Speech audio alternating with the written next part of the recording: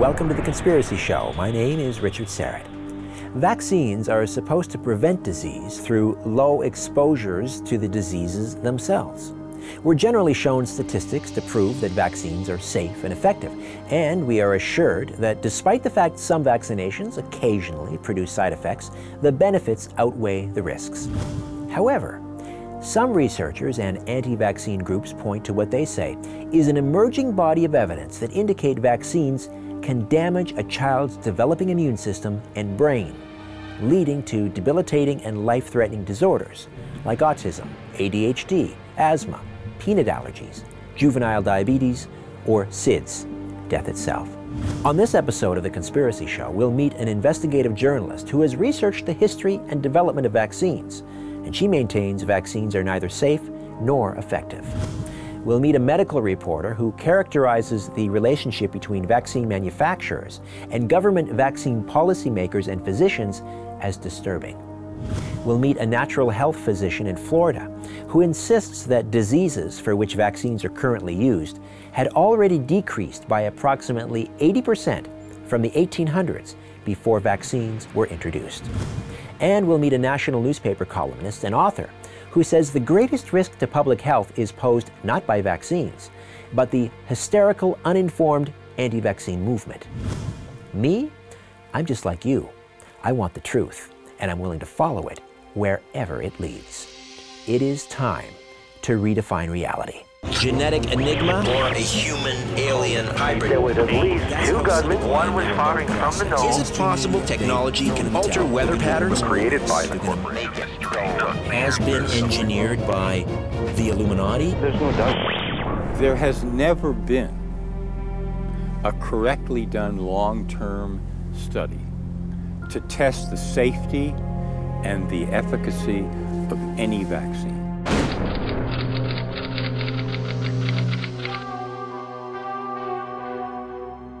How do vaccines work? Why are they so injurious? How do they work? Well, they're injurious because, first of all, whatever you're putting into the body is bypassing all the many of the normal lines of defense of the immune system. Sydney White is a longtime investigative journalist. She teaches a free lecture series, Studies in Propaganda, at the Free University of Toronto. Sydney, welcome to The Conspiracy Show. Thank you.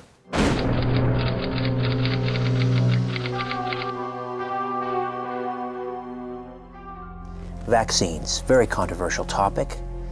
Are they safe? No, And why not? it's not really controversial. There's so much evidence and history that says they're not safe. No, they're not safe. They've been promoted as being safe.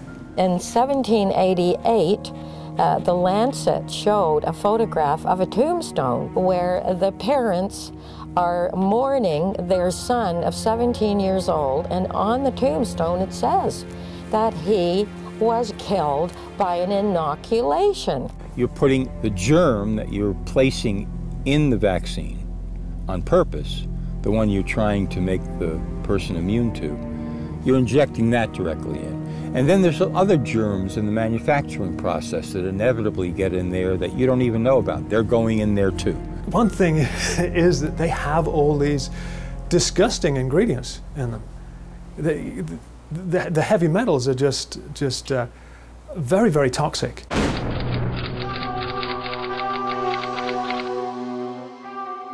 And there are viral components as well. Often there are diseases that come from the tissues upon which the vaccines are cultured. Formaldehyde, carcinogenic.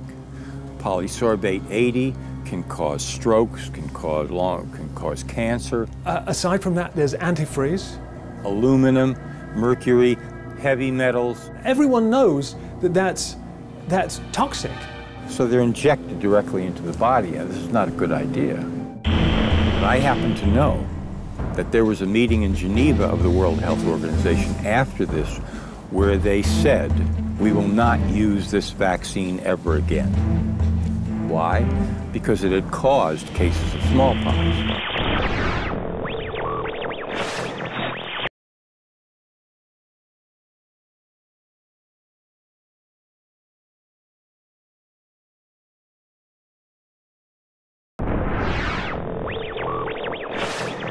Still, there are a number of board-certified physicians, including people like Dr. Russell Blaylock, who is a neurosurgeon, who speak out against the safety and efficacy of vaccines. What do you make of them? There is no doubt that there are some risks associated with some vaccines.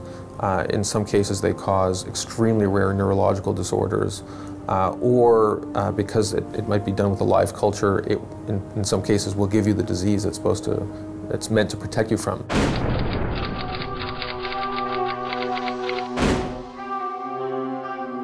However, as with all public health programs in modern democracies, the epidemiology of this is rigorously tested before people are provided with vaccines. Polysorbate 80, which is a chemical in a number of vaccines, assists getting substances across the blood-brain barrier.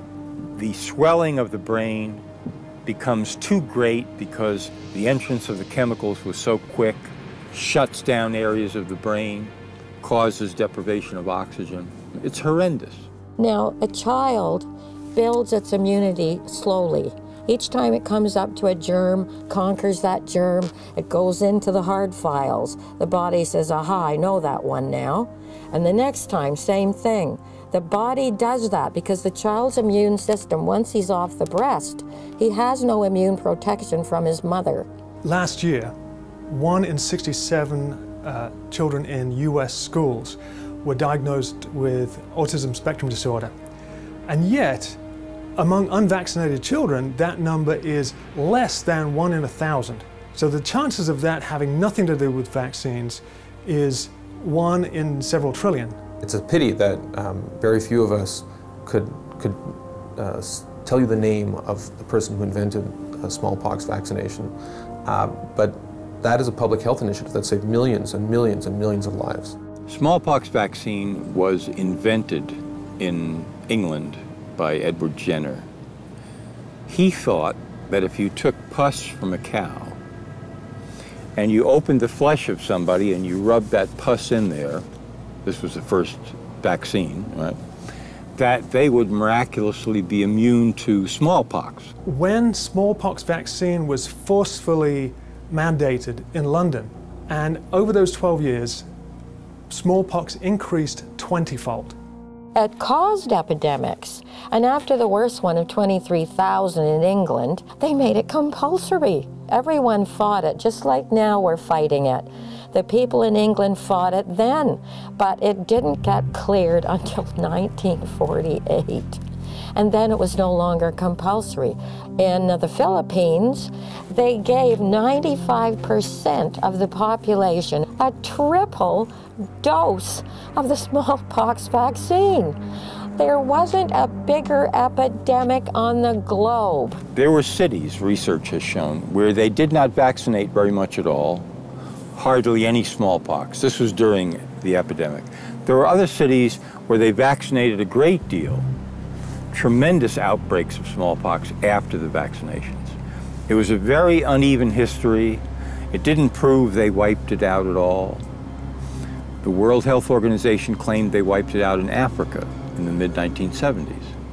But I happen to know that there was a meeting in Geneva of the World Health Organization after this where they said, this is a private meeting, we will not use this vaccine ever again. Why? Because it had caused cases of smallpox. Smallpox has essentially been eradicated from the face of the earth, but what happened was, because smallpox was eliminated and because other diseases like it were eliminated, we've come to take those life-saving technologies for granted. University of Michigan sponsored the largest clinical trial that's ever been done on anything. And that was on the polio vaccine, on the Salk vaccine. In 1957, a couple of years after the Salk vaccine had been released on the public, the polio rates had skyrocketed. They'd gone up. So what happened was there was a reclassification of polio. Polio was no longer neck pain, headache, photophobia, and fever with 12 hours of any kind of paralysis. It then had to be 30 days of paralysis. And that cut out about 98% of cases. They changed the definition of the disease to exclude many people who could have been diagnosed before makes it look like the number of cases is now going down after the vaccine was introduced. And so the people who had less than 30 days of paralysis were then called aseptic meningitis. Plus, you've got the fact that the disease was already on the decline before the vaccine was ever introduced, which is the case with a number of diseases. It's not the story we've been told about wiping out polio. The aseptic meningitis diagnoses went through the roof and polio plummeted. And really, that's the history of polio. Our thinking becomes unbalanced in a way that we emphasize the sometimes imaginary risks of these vaccines while completely ignoring the decades and decades and decades of public health benefits that we've received from these vaccines. They want to make it absolutely mandatory for every child in the United States to get 33 vaccines in early childhood. And that is going to spell the end of health as we know it in America. That's going to be the end.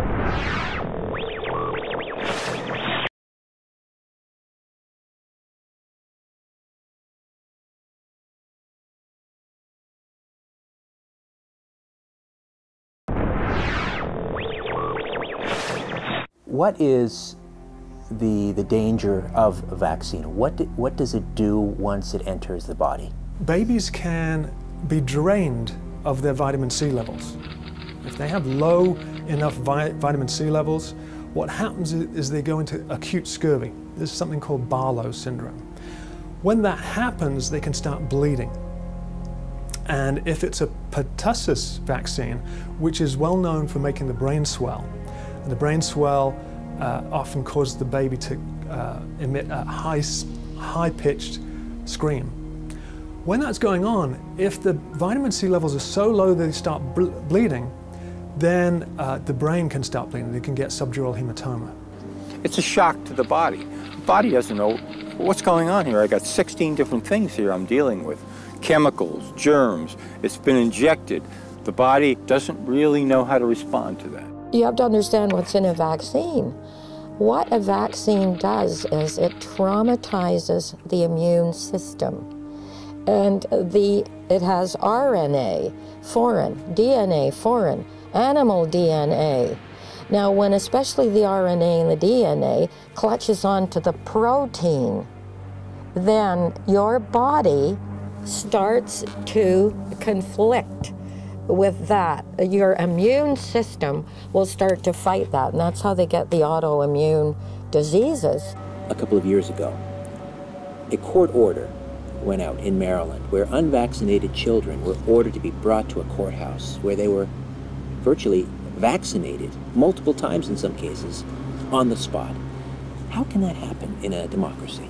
It happens because it's not a democracy. It happens because the government, public health authorities decide, we've had enough of this. I'm in charge, you're the underling, I'm the boss, and now I'm going to do everything I can to get you. And if this requires dragging parents and their children to a courthouse because a judge ordered it and getting them vaccinated, somebody's going to do that somewhere along the line because that's the way these people think and feel and operate. They do want to make no loopholes. They want to make it absolutely mandatory for every child in the United States to get 33 vaccines in early childhood. And that is going to spell the end of health as we know it in America. That's going to be the end. When I was a kid in school, there were 2, maybe 3 mandatory childhood vaccines: polio, mumps, measles. Now, in the United States, for example, there are 22 mandatory childhood vaccines. Do you find that at all worrisome? It does seem scary if you just look at the sheer numbers. However, we have a massive public health medical bureaucracy that has checked the safety of every single one of those vaccines. And you could argue, well, I don't want my child to have 27 vaccines, I'll stick to the 3 or 4 that he or she really needs. But then eventually you'll get situations where children at a school will be afflicted with a disease that could have been prevented with a vaccine. It's been exposed fairly recently that the U.S. government has actually paid out claims from parents whose children were vaccine damaged and developed autism. The government has paid those parents money under its vaccine compensation program, while at the same time out front saying there's absolutely no connection between vaccines and autism. Why are you paying out the claims then? If you look at some of the people who've made claims that vaccines are bad for your health, the most famous example being Dr. Wakefield in England, who first published the 1998 study that alleged that there was a possible connection between autism and vaccines. Ultimately, he was found to fail the peer review standard because The Lancet, which was the journal in which he published his research, showed that his research was wrong, and in recent years they've shown that it's debunked. That, to me, is the kind of test that public health research should be subject to. Wakefield may be right because Big Pharma has a lot of money, and there may have been a small technicality that allowed them to say there was no connection. But when you think about the 20 and 30 years where these same paid doctors and surgeon generals said there was no connection between smoking and cancer, please, this is not the first time that paid scientists will tell you there's no connection between certain objects when really you find out in the end there are. The desire to be skeptical of medications sometimes leads to hysterical incidents in which people are scared into not using safe medications such as the MMR vaccine. And the situation with Dr. Wakefield is this paradigmatic example where you had this safe vaccine and you had a large group of parents in developed countries who decided not to use it because of information they read on the internet, and as a result, children's lives were put at risk. Government officials and a lot of pediatricians are very, very compassionate. And they speak with compassion, they speak with certainty. But they clearly haven't read the source documents and the source studies.